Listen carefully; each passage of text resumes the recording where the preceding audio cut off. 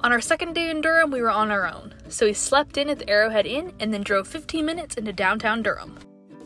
While we were in town the day before, we discovered Foster Street Coffee, and they have, hands down, the best coffee in town. So we stopped in to grab an iced latte. Or, I guess I grabbed an iced latte.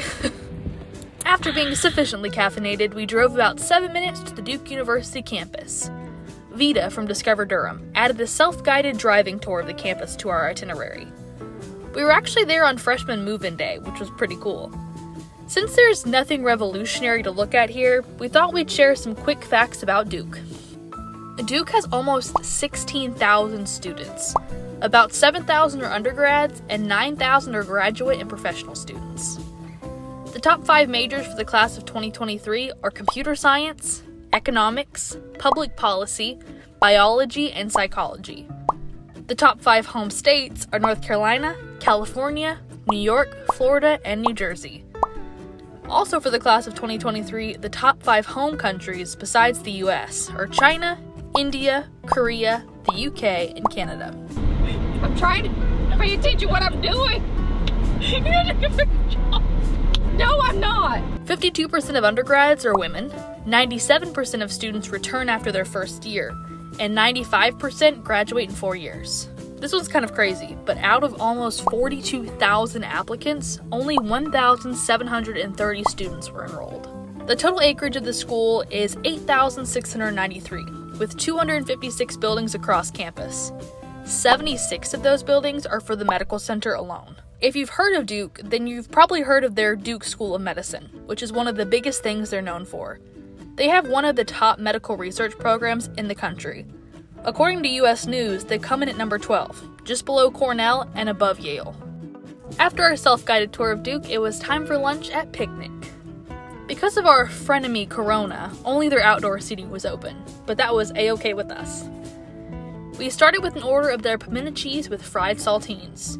Joanie B is the pimento cheese fan, and she really liked it, but I was all about those fried saltines.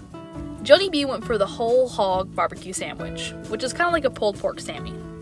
She went for the fries, which had that classic hand-cut look. I had the chopped brisket sandwich, and it was amazing.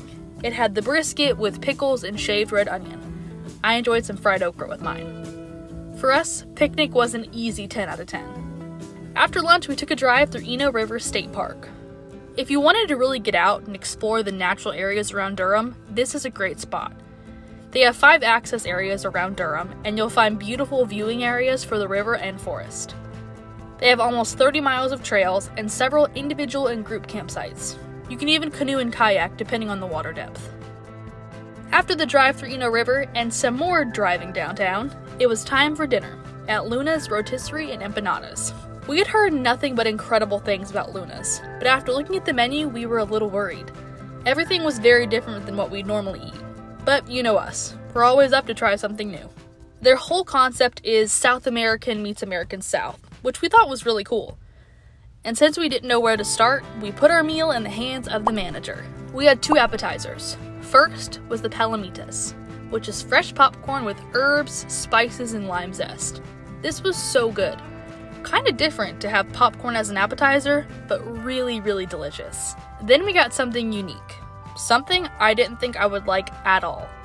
It's the camote chimichurri, a chipotle roasted sweet potato, black beans, avocado, sweet corn, and a chimichurri sauce. To my complete and utter surprise, it was so flipping good. For our main entrees, I chickened out and ordered for myself. I got 2 empanadas, one with blackened pulled chicken, Yukon Gold potatoes, and roasted peppers. The other with pork carnitas, caramelized onions, hominy, and collards, all with a side of black beans and rice. As expected, it was amazing. Joanie B, like the spontaneous adventurous person she is, let the manager pick her meal. So she had the feta con pasao. It's meat, jack cheese, jicama kale slaw, and chili lime mayo between 2 plantain discs. Y'all, it was actually so good. I even took a bite. Desserts at Luna can change on the daily, so we went for the s'mores empanada and a tropical take on a key lime pie.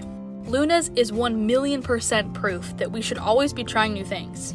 If it hadn't been for Veda and Discover Durham, we probably never would have even come here and would have missed out on some seriously delicious food.